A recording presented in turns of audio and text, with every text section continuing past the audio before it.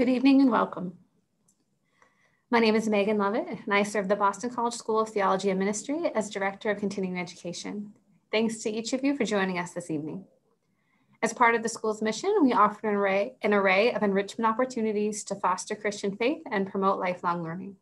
We do this by offering presentations such as this one, as well as online courses, videos, podcasts, and other resources for personal enrichment and professional development. Our final 3 courses of the spring semester started yesterday. Courses include Call to Conscience, Eucharist, the Heart of Catholic Life, and our online book club. Our online book club selection is author Austin Channing Brown's best-selling book, I'm Still Here, Black Dignity in a World Made for Whiteness. There are a few spots left in these courses, so if you're interested, there is still time to enroll. Please visit our website, bc.edu/crossroads, for more information. We'll also include a link in the chat to register. Thanks to our speaker for granting us permission to record today's webinar. As soon as the recording of today's presentation is available for viewing, likely within a month, we will notify all registered participants of the availability of the recording. At the end of the presentation, there'll be an opportunity for question and answer. Please feel free to enter a question into the Q&A tab at the bottom of your screen during any time during the presentation. We will try to get to as many questions as possible. Finally, we are also able to offer live closed captioning for today's webinar. You will notice a closed captioning button on the bottom of your screen to enable or disable the feature. Many thanks to Dot and Danny, graduate students here at the SDM, for assisting with the closed captioning for us today. I now invite Father Thomas Stegman, Dean of the School of Theology and Ministry, to introduce our speaker.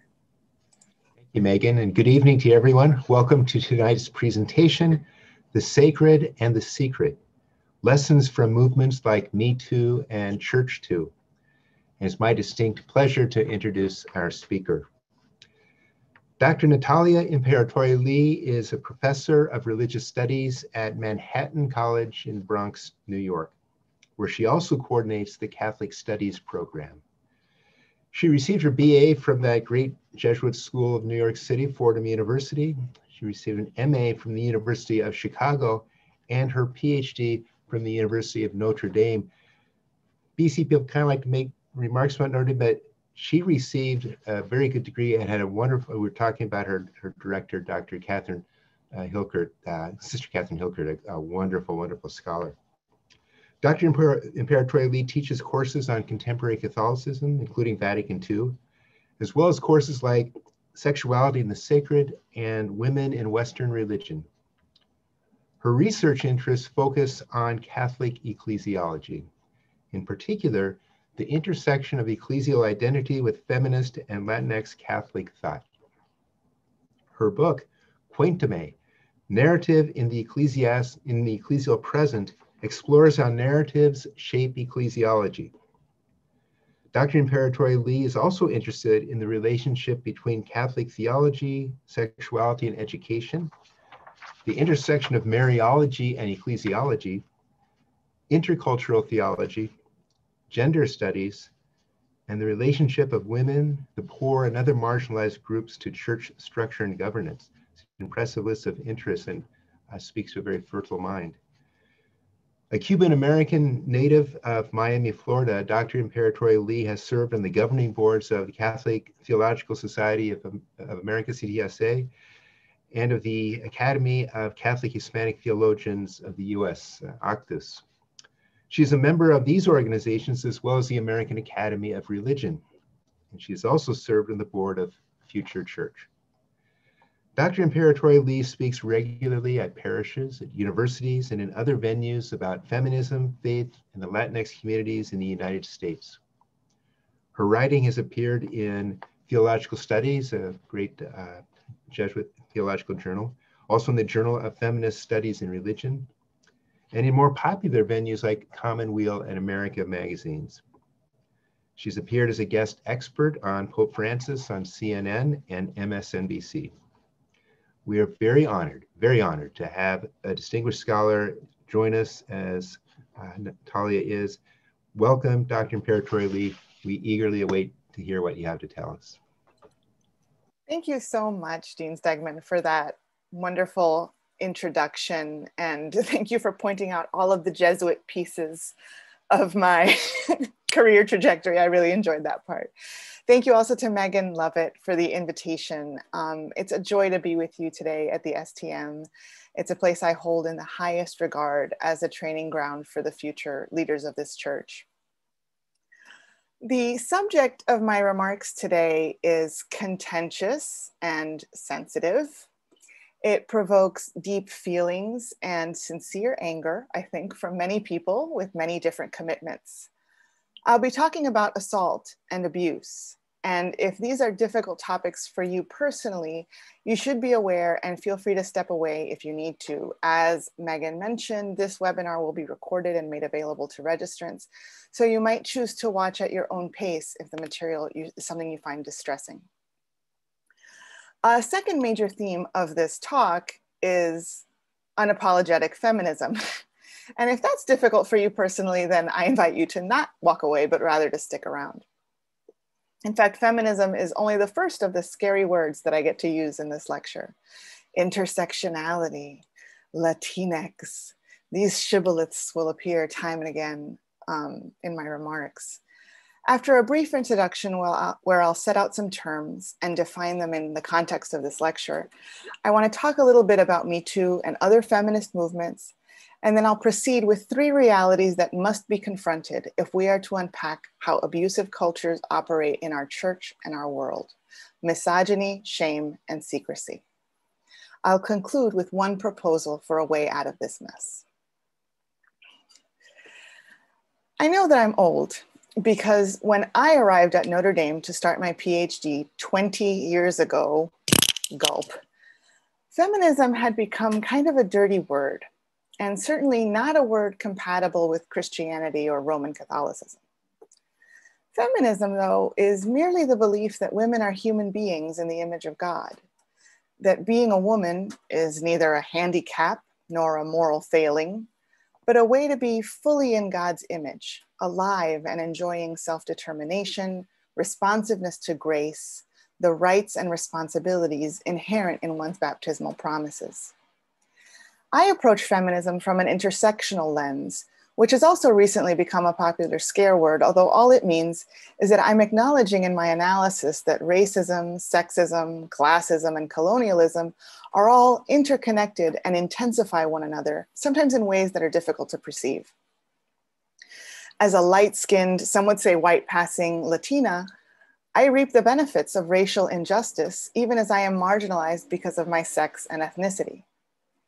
But honestly, we don't have the luxury of quarreling over words anymore, not at this time in this church, in light of everything we know about the rampant abuse and harassment of children, women, and other vulnerable persons in our church and in our country. Just last year, 3 women came forward in NCR with details of how David Haas manipulated and abused them spiritually and sexually. He ran a camp for teenagers. He had particular special friendships with teens who caught his eye, and he memorized their 18th birthdays. That detail stuck with me. Many, many other survivors have also come forward. Earlier that year, in a horrifying report commissioned by the L'Arche community, we learned that its founder, Jean Vanier, a hero to so many, and someone who was hailed as a living saint for his work with adults who have mental disabilities, abused his power and preyed on women who came to him for spiritual direction. And this is the thing. Sooner or later, this news will come to light about someone you admired, regardless of your ideological slant. Just this week, the president of my older son's high school was terminated for cause. The cause was inappropriate speech and touch to persons in his office, including subordinates. On a completely different end of the ideological spectrum, the founder of the Legionnaires of Christ, Marcial Maciel, was an absolute monster. He abused young boys and seminarians.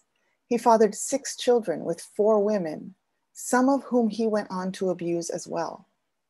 He was a rapist and a morphine addict who got seminarians and others in his circle addicted.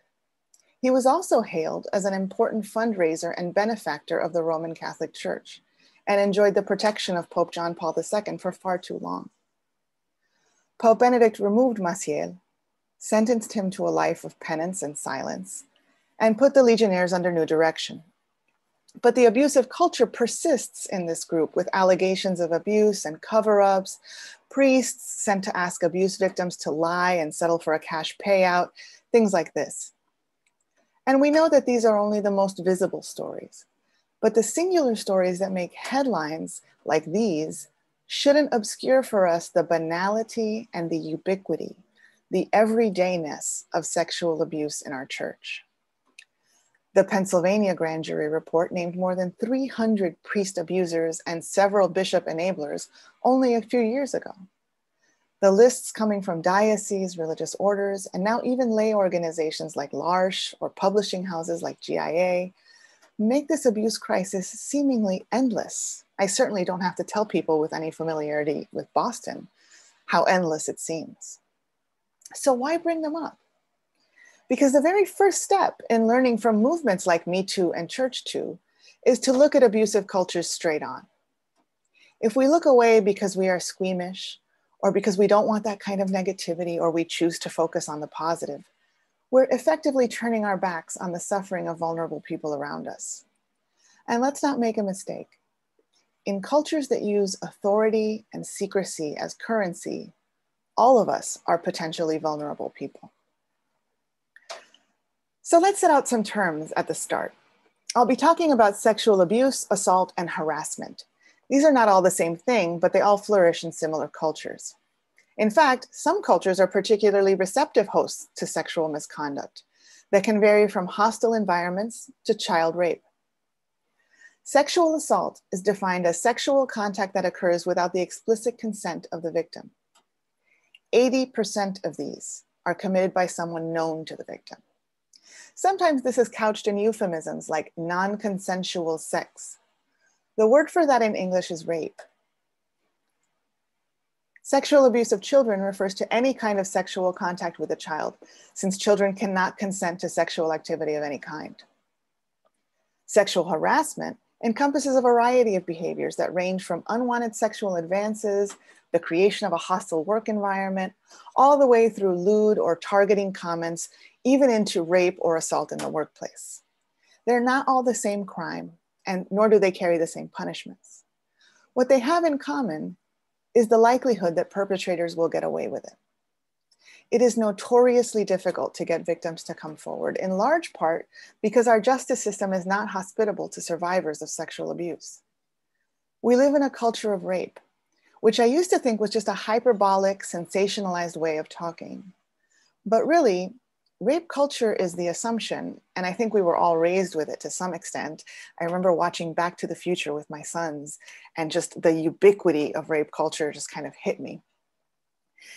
It's the assumption that given the opportunity, men will assault women sexually, that men have uncontrollable drives, and women must take steps to prevent harm to themselves. That's rape culture. That we assume that this is how men are, or this is just the way the world is, that it tends toward rape. So we need to put guardrails in place, like carrying mace, or taking a self-defense course, or not jogging at night, or not jogging with headphones. Because to make oneself vulnerable is to invite the inevitable. That inevitability, that is the normalization of assault. It's a culture of rape.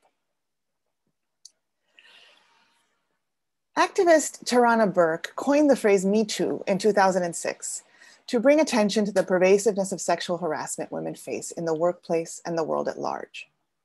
The phrase became part of our national lexicon in 2017 when it began trending on Twitter, accompanying women's stories of harassment and assault. It grew like a tsunami of horror.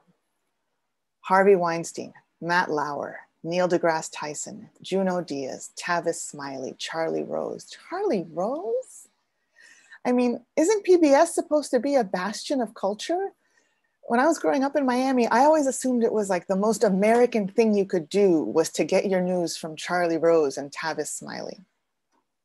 But it turns out that they were grotesque predators too. And like the Catholic cases I referenced above, these are just the headline grabbers. The real headline is all the women who raised their hands in recognition, Oh yeah, that's definitely happened to me. Oh, of course, I've had employers make sexual comments or touch me inappropriately, or a stranger holler at me on the street. Oh yeah, someone in a position of power over me has made comments about my body or my intimate life. I remember being struck by the amount of men who had disrobed in their offices during the workday. I thought, I didn't realize how common this was for men to just not wear pants at work. I didn't realize that we had to codify this. Like, how did we not know that this is sort of out of bounds behavior? And I think one of the reasons is a level of sort of comfort and ownership of the public realm. Women have been here before in this Me Too moment. In the consciousness raising groups of the 60s and 70s, women were seeing their experiences of invisibility and harassment played out by their friends and neighbors. Early feminists of this period referred to the sense of recognizing your own experiences in the shared narrative of another as a feminist clique. Jewish theologian Judith Plaskow refers to the yeah moments of meetings of women graduate students at Yale. That feeling of hearing someone complain about something that you thought was just part of life, like getting referred to as sugar, or getting asked to refill the coffee, or getting passed over for a promotion because you were just going to have kids anyway. Being invisible at work, or doing the double shift. Yeah, that happens to me too. Yeah, I also feel that way. In these gatherings, something clicked for women. It was the click that broke through isolation and into solidarity. Also, it wasn't just me. I didn't bring this on myself because I'm not assertive enough or because I give off a vibe. The boss is doing the same things to my coworkers. Once I do that, I realize that I don't have an isolated problem. I have solidarity with those who share my problem. And together, we have a movement. The consciousness raising that gave rise to second wave feminism helped white middle and upper class women secure important rights like the holding of money and bank accounts and credit cards in their names. In fact, I learned the other day that JCPenney was the first department store to allow women to open a line of credit, not under their husband's names. So all these white middle class women enjoyed that credit extension, the normalization of working outside the home, some recognition of the labor involved in caring for children and families and households. But that movement left many women behind. Writer and activist Sarah Ahmed refers to a different kind of feminist sound, not a click, but a snap. Like a branch on a tree, she says, women who are derided, harassed, raped, silenced, and disbelieved eventually get to a point where they snap. The snap is loud, and women who snap raise a stink. They demand to be noticed. They demand justice. But more often than not, particularly in the case of women of color who suffer marginalization on the basis of their sex and their race and their economic class, these women are viewed as problematic, as prima donnas, as demanding troublemakers who are difficult. Why? Because we hear the snap, but we never consider the pressures, the indignities, the harassment that bent that branch until it could no longer bear the weight. We should think very seriously about how often our cultures focus on the snap as being violent and not on all the abuse that bent and bent and bent that branch as pre-existing violence, a first violence, to borrow a phrase from Gustavo Gutierrez. So some women click and some women yeah-yeah'd and some snapped, and now many of us have said Me Too. The common ground to these sounds is the emergence that after the initial light bulb moment of solidarity, the unifying power of experience that prompts us to work for justice. Not a terrible definition for the church, if you think about it. A unifying experience that prompts us to work for justice. The same year Me Too was trending, a Nashville-based poet, Emily Joy, added her own hashtag to the mix, ChurchToo. Joy wanted to bring attention to how Protestant pastors, evangelical pastors in her specific case, groomed young people for assault through youth programs and other church fixtures. Her hashtag and the wave of reaction to it revealed how predators select and prepare victims through seemingly innocuous channels like youth groups or mentoring. Even Catholic theologian Emily Reimer Berry has surmised that the way we in the Catholic Church catechize children, with an emphasis on obedience to authority and the secrecy of the confessional, along with the attendant shame about sin, might lay the groundwork for abuse. Everything is so broken. The problem seems so deep-seated in our institutions and in our culture that it can seem hopeless. Further, it seems that the tendency towards sexual assault is not confined to the Catholic Church or to the business world, both of which tend to be organized hierarchically, since abuse also flourishes in communities that are organized presbyterally or conciliarly or charismatically. Abuse and harassment flourish in Hebrew schools and in the Boy Scouts, at PBS and NBC, in urban and rural areas.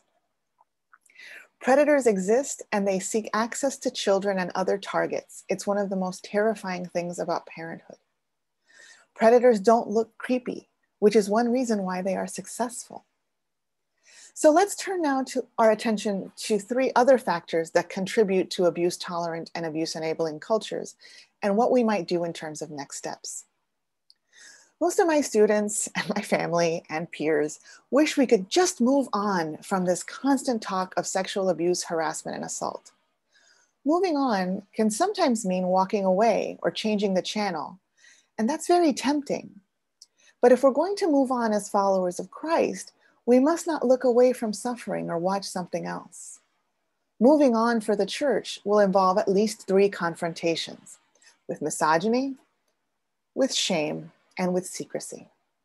In other words, it's time to have serious conversations about sexism, sexuality, and clericalism in this church and beyond. Only by moving through this desert can we emerge on the other side transformed. So first, we're going to try and confront misogyny. Misogyny is not a word I heard a lot growing up. It sounds kind of extreme and implausible. Hatred of women isn't really something that you can pinpoint on a person. We all have moms. We hear it more frequently now, but I fear it gets confused with regular old sexism or even discrimination. The feminist philosopher Kate Manne has written a magisterial work on misogyny called Down Girl. In it, she reorients our understanding of misogyny away from feelings like hatred, which are impossible to quantify and located in the person doing the hating and therefore dependent on their self-reporting and self-awareness. For Manne, and I'm quoting here, Kate Manne, quote, "Misogyny should be understood as the law enforcement branch of a patriarchal order, which has the overall function of policing and enforcing its governing ideology," end quote. It is, in other words, not something psychological in the person who may or may not hate women, but rather an action, a thing done, a punishment felt. Not all women feel the punishment because, after all, the law enforcement will only interfere with women who get out of line. What is the in line we are held to in patriarchy? Well, for Kate Manne, women are expected to be, and these are her words, men's attentive, loving subordinates. Does that sound familiar to the Catholics here? As Catholics, we have particular images of good womanhood. Ask yourself who you think of when you think of a good woman, or who Catholics are supposed to think of when they think of as a good woman. Mary, the saints, few of whom are women, even fewer of whom were women who were ever married, and fewest of whom are women who were sexually active throughout their lives. Women who aren't good are bad. Badness for a woman can mean a number of things, but overall, these offenses are classed as violations of the good standard. So not virginal enough, not deferential enough, not nurturing enough. In the Catholic realm, good womanhood has been presented to women almost entirely wrapped up in suffering. The Mater Dolorosa of the Pietà, the mother who frets for her son's sanity, the mother who gives birth silently in a barn or a cave or a manger, the mother who frets about her child lost in a temple. Of course, the relationship between Mary and Jesus is unequal. He's fully divine and human, she's merely human. But that this relationship has become a template for all male-female relationships is the problematic through line in Catholic theology with which we must contend. The history of subjugating women in Christianity is not a mere accident, and it's not really all that temporary, and it's not something that we can easily brush away. While some scholars have made compelling cases for why Jesus was atypical in his treatment of women, accepting them as disciples equally, not condemning women in adultery and rape situations, the same cannot be said of Jesus's followers. The sexism in our theology and in our church runs very deep, so I'll just run us through some greatest hits. Tertullian taught that each woman was another Eve, the devil's gateway through whom sin entered the world and because of whom the Son of God had to die. Ouch. Augustine taught that men were in the image of God, but women were not, because women were aligned with the body and men with the spirit. Women were only in the image of God when taken together with a man. Aquinas taught that we were defective males. This is, mind you, only one trifecta of many, many ways in which the Christian tradition communicates women's inferiority and justifies our subjugation. Most recently, we see this in the complementarian theology that comes from the Vatican since the pontificate of John Paul II. Complementarity is the belief that men and women are two halves of a whole, right? It's an echo of Augustine almost, and that the gifts of each complement or complete the other. This sounds beautiful and very romantic, right? Didn't Sandra Bullock at one point say, "You complete me," or maybe it was Renee Zellweger? It sounds like a lovely part of God's design. After all, it's based in an assumed biological or genital complementarity of men and women. Not to deny any kind of biological complementarity, but let's ask ourselves, does biological complementarity necessarily imply psychological complementarity? What about social complementarity, academic, employment complementarity?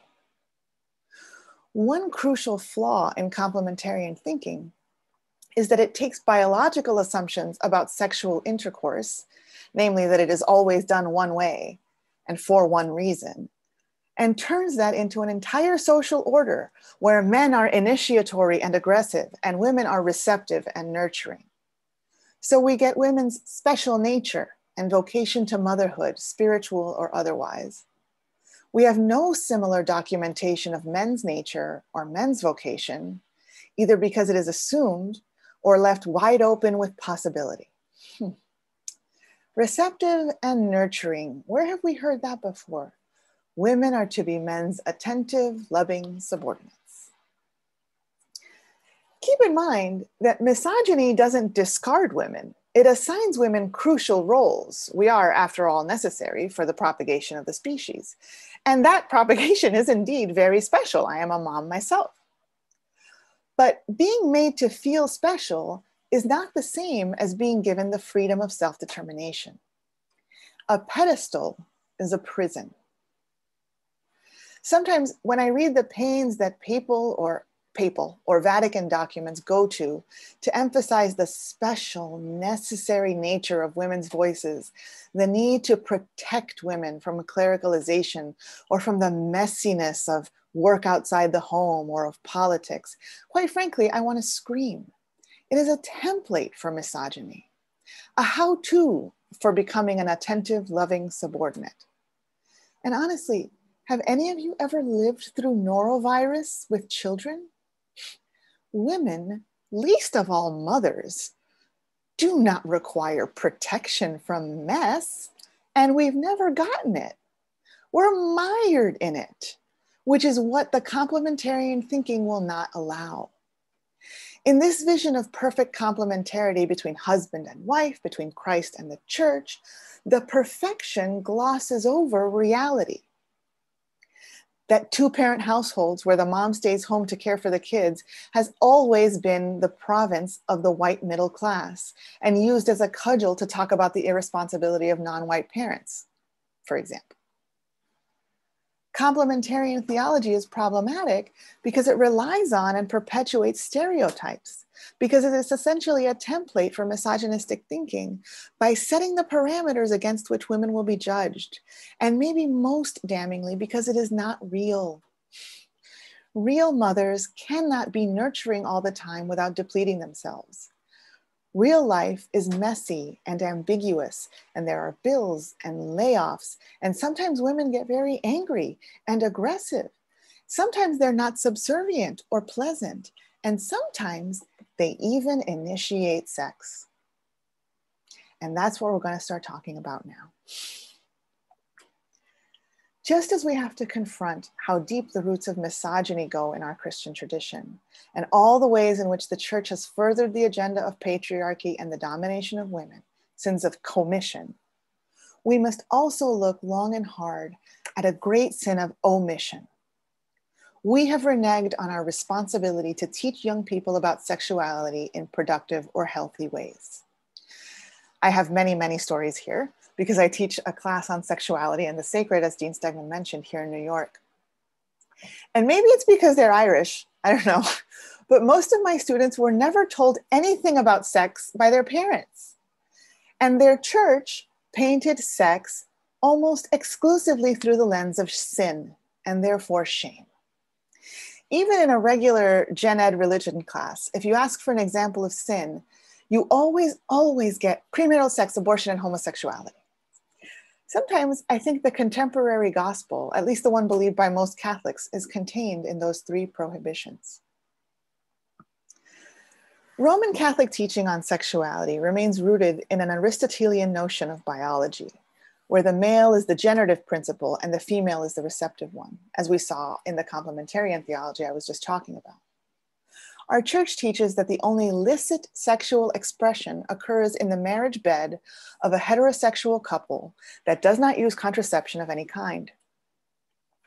Outside of marriage, virginity or celibacy is expected and taught. In this country, purity culture has filtered in with an idealized notion of sexuality helped along by the popularity of the theology of the body. What I learned in high school about sexuality was something along the lines of, when in doubt, don't. Don't is the overwhelming theme. Don't be gay. Don't have sex before marriage. Don't masturbate. Don't have impure thoughts. Don't use contraception. Don't get pregnant. Don't have an abortion. Don't lose your virginity. Furthermore, where our notions of social morality, like Catholic social teaching, have since the 19th century been framed as, quote, principles for reflection, criteria for judgment, and guidelines for action, end quote, our sexual morality is still acts-based. That is, rather than principles, criteria, and guidelines that assume a moral agent capable of discernment in the complexity of historical circumstances, sexual teaching is still propositions from the past about procreation, for example, held up as absolute moral laws to be obeyed or disobeyed. No moral agency or discernment needed, no shades of gray, if you'll pardon the best-selling pun. With our money, we're able to discern the right course of action for ourselves, our family, and our world. With our genitals, we must be told what to do because our consciences don't work. And what has that brought us? Humanae Vitae came out in 1968. More than 90% of Catholic women of childbearing age use birth control. Did it bring us more holiness? Or did it just drive people underground with their sex lives?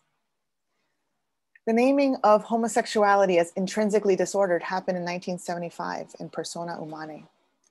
Did that make fewer gay people? No. It drove them to hide their identities and then to leave the church, in some cases taking their families with them, and in others alienating them from the people they loved. Today, other than pre-Cana, we have very little forthright discussion of sexuality in Catholic circles, or we did until the sexual abuse crisis happened. And that's the thing. Abuse flourishes in cultures of secrecy and shame. Our sexual teachings are almost entirely shame-based. We hold up Mary, a literal impossible ideal, since she is a perpetual virgin and also a mother, for girls to imitate. The failure is built in. Purity culture, as we instantiate it in Catholicism, with our emphasis on abstinence and the sacredness of sexuality that is not explored in any meaningful way before marriage, but should always be open to life, is toxic, because purity is toxic. The Lutheran theologian and pastor Natalia Weber notes that we've confused purity with holiness. But purity is about preservation and separation from pollution, whereas holiness is about union with something, namely God. Other thinkers like Ruth Everhart, who studied the MeToo movement and the church's response to it, note that purity and virginity cultures are dangerous to young women in many ways. First of all, the most prized thing a woman has, her virginity, is something that can be taken from her by force without consent. Secondly, consent, which is a necessary part of sexual activity, is completely overlooked in cultures of purity and abstinence. Before marriage, consent is seemingly not allowed, and after, consent is assumed.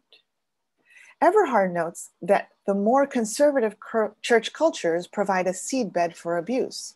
Homosexuality is taboo, abstinence is the answer to all teen questions about sex, modesty is paramount, and violations are virulently shamed. This drives all sexual activity into a realm of secrecy and shame, and this is a red carpet for abusers. I recently reconnected with a friend from Miami who is a psychoanalyst who works for the church. And he has worked with both seminary and admission screenings and with abusive priests and with survivors, along with many just run-of-the-mill priests. You know, it's crazy to think, but your priest might go to therapy. That's kind of great. One thing my friend notices, we're talking one day about the non-integrated sexual identities of some of these men and how difficult they are to treat, is that some of the men who come to see him are incapable of even naming sexual things without resulting to euphemisms. They cannot bring themselves to use anatomically appropriate words for body parts, or to speak about arousal in anything but veiled ways. How can we expect integrated people to emerge from climates where we cannot talk about sexuality or about desire or about sexual expression?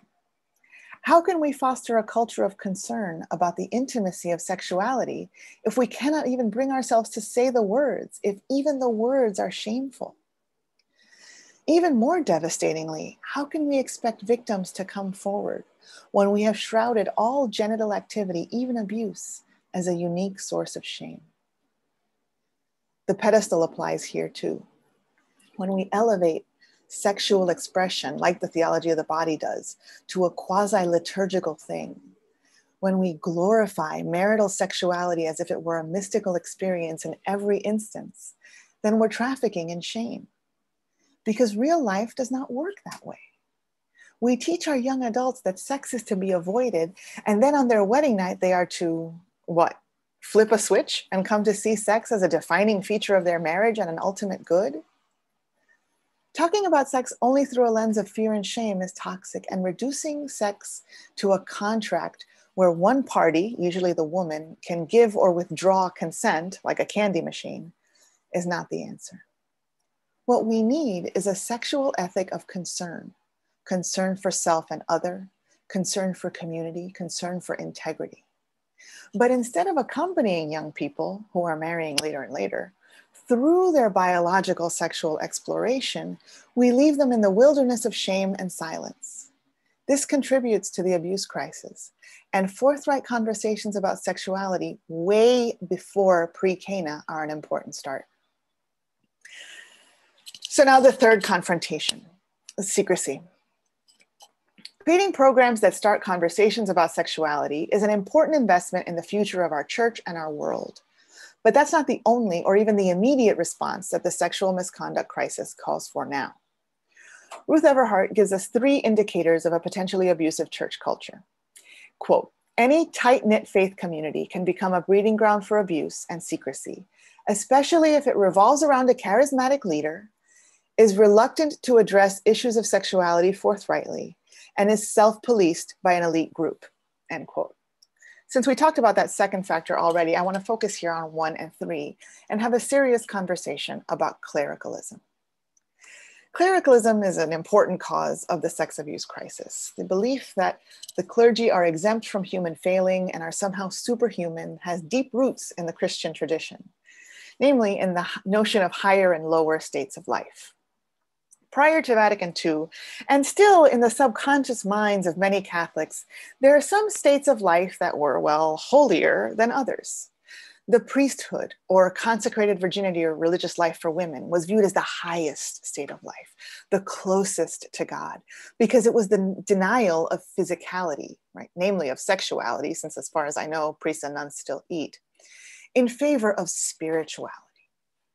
The idea that physicality and bodiliness were not godly because God is pure spirit comes, as you know, from Christianity's fusion with Greek philosophy.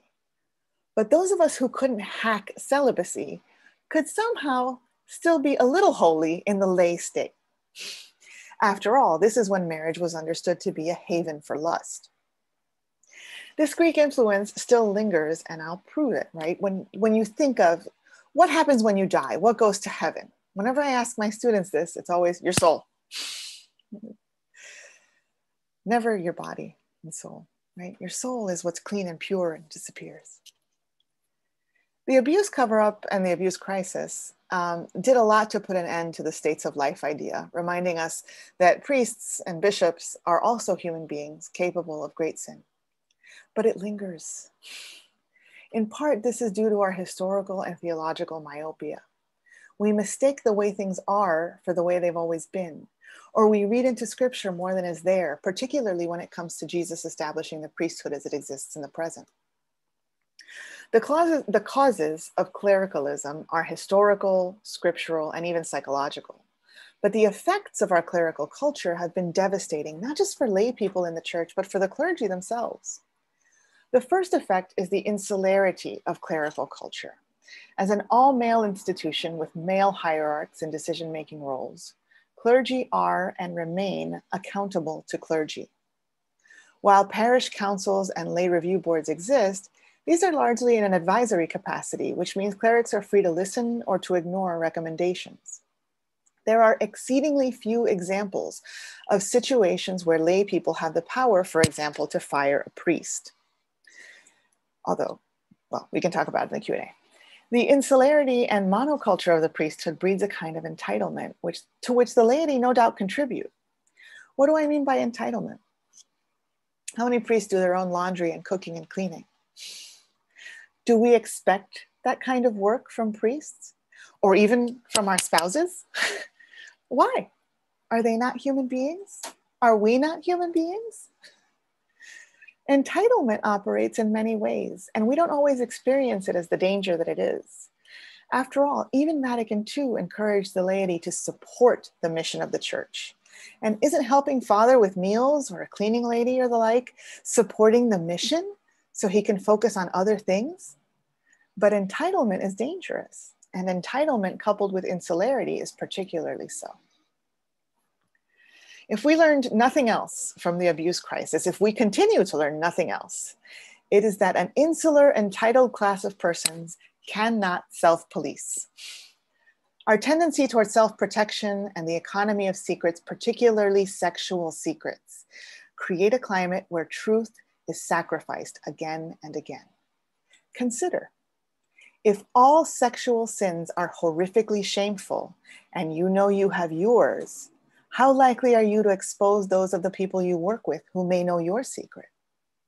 Or in a less insidious example, consider the notion of scandal. Our biggest problem in Roman Catholicism over the last 40 years has been a profound misunderstanding of what might scandalize the faithful. As Everhart puts it, evil resides in the actions and inactions of people who fear the wrong thing, who fear exposing evil when they should fear complicity with evil, who fear damage to reputation when they should fear damage to the vulnerable, who fear the demands of pursuing justice when they should fear the consequences of not doing so, end quote. Where some thought if lay people found out about pedophile priests, there would be a scandal, it turned out that the actual scandal was the massive cover-up that tried to prevent the truth from coming out. We thought that pedophiles would besmirch the church's good name, and they do, but not as much as watching the mechanisms of power circle up to protect them against the claims of the victims. We are constantly afraid of the wrong thing.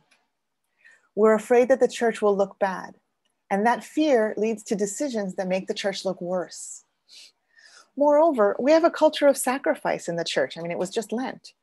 We must be aware that our tendency to sacrifice should never apply to the truth, particularly the truth of violence against a vulnerable person. The last effect of clericalism is something that applies broadly to many men in our culture, and it is Kate Mann's notion of himpathy. That's Himpathy. Himpathy, which is a great word, is the excessive sympathy we show to perpetrators of sexual violence. Our reluctance to believe that people we know, or people just like us, or people we trust could be capable of monstrous acts. We need our monsters to look like monsters, in other words. And when they don't, when they look like people we have been taught to respect, Charlie Rose, we are far more likely to disbelieve an accusation than we are to hold one of these golden boys accountable. Himpathy is a great word for a very old phenomenon. Look at McCarrick, at Vanier, at Maciel.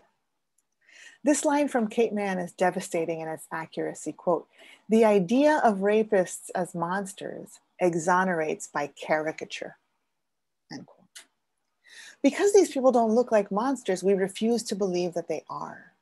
Admitting that monsters look like everyone else gets at our original point, the terrifying, heart-stopping ubiquity, the everydayness of sexual violation revealed in the MeToo movement and its ChurchToo corollaries.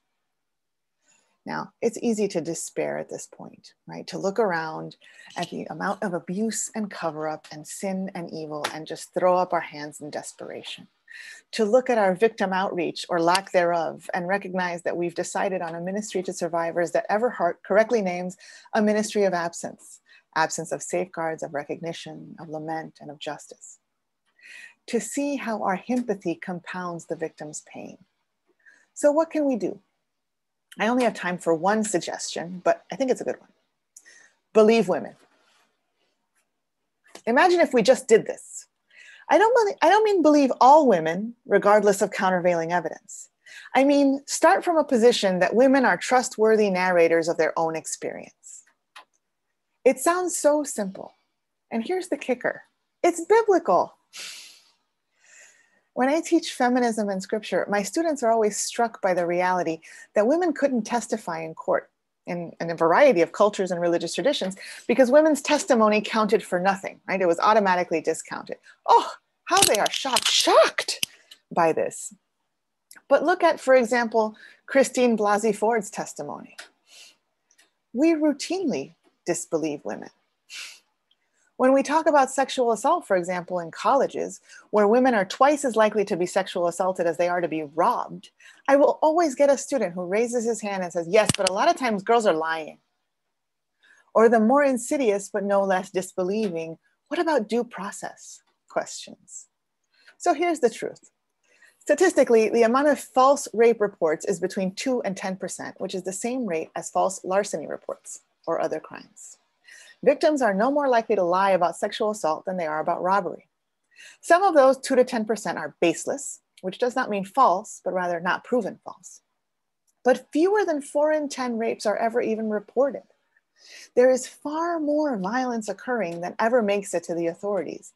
Not that the authorities are super great when they receive a report anyway. So what would happen if we believe women? Why shouldn't we believe them? Is it our desire to maintain a specific social order? Let's look at what happened the last time a woman telling the truth upset the social order. This is from Matthew 28. After the Sabbath, as the first day of the week was dawning, Mary Magdalene and the other Mary went to see the tomb. And suddenly there was a great earthquake. For an angel of the Lord descending from heaven came and rolled back the stone and sat on it. His appearance was like lightning and his clothing white as snow. For fear of him, the guards shook and became like dead men. But the angel said to the women, "Do not be afraid. I know that you are looking for Jesus who was crucified. He is not here, for he has been raised as he said. Come see the place where he lay. Then go quickly and tell his disciples he has been raised from the dead. And indeed, he is going ahead of you to Galilee. There you will see him. This is my message for you."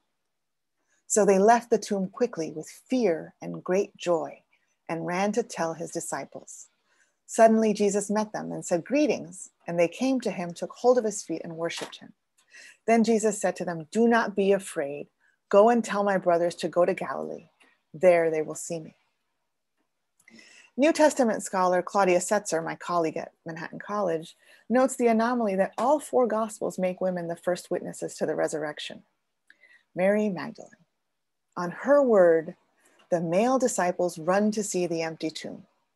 The Gospel writers, had they wanted a stronger case, could have omitted Mary Magdalene if they wanted and just let the men be the first to see the risen Christ, but they did not.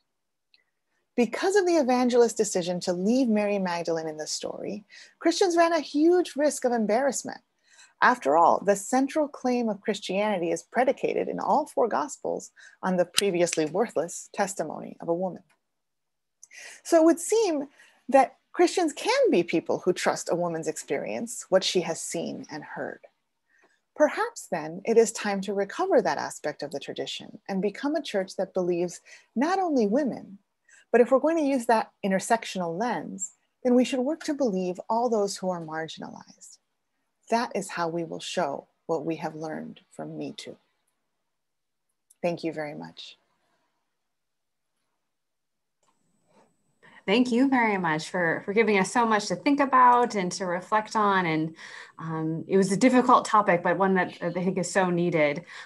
Before I get to the questions in the Q&A, did you want to revisit the topic about removing a priest from leadership that you mentioned? Oh, yeah. So I did want to mention that recently in New York, the head of one of the high schools here was removed by a lay board.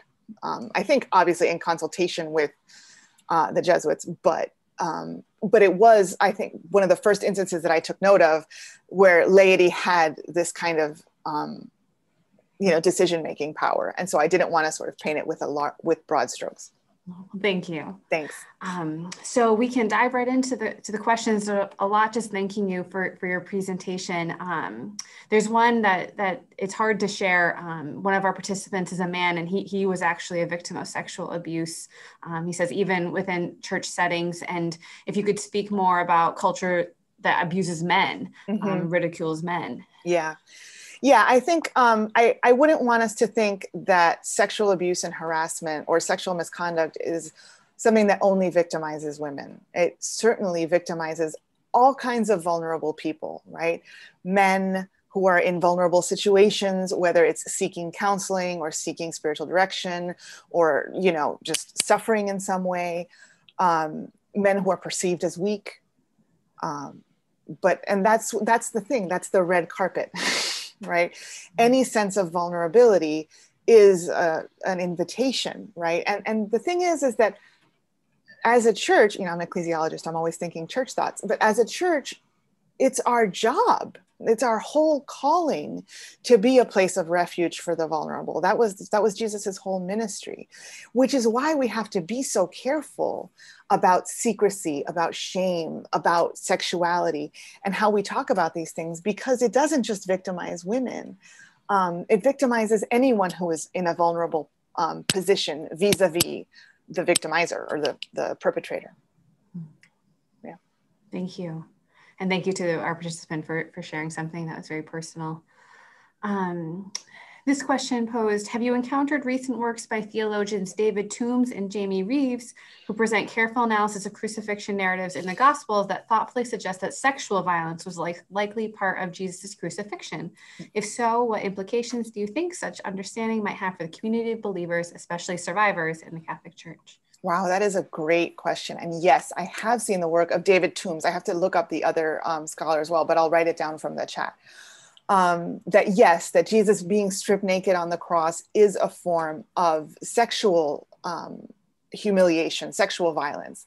And therefore that Jesus is in solidarity or is himself also a victim of sexual violence. I think that's really powerful in terms of networks of survivors and how to find ways to reach out to survivors that are not sort of based in pity or shame, or that might intensify their victimization, but rather might raise up their experiences as something in which God himself participated. That's really great work. And there are others who are working, his name escapes me right now, but Telling Truths in Church is the name of the book. I read it over the summer in one of these reading binges that COVID has afforded me to sort of keep sane.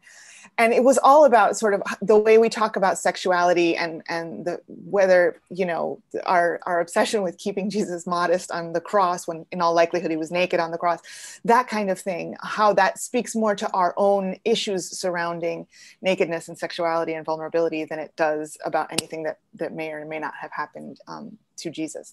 So yeah, I think that those are really important resources for thinking about how we can make space for the voices of survivors and have them lead the way in helping the church make reparation for the damage that they've suffered. Thank you. And that kind of segues into maybe our final question that we'll get to today about, you know, there just seems to be an overwhelming amount of work to be done. And so where do we start, you know, looking at cultures all over the world? Where do you see hope for the future? Yeah, that's really hard because it's hard. It's especially, I think, hard to be hopeful this week. It's a horrible week for systemic racism in our face and sexism and abuse. And it can seem like the evil is overwhelming.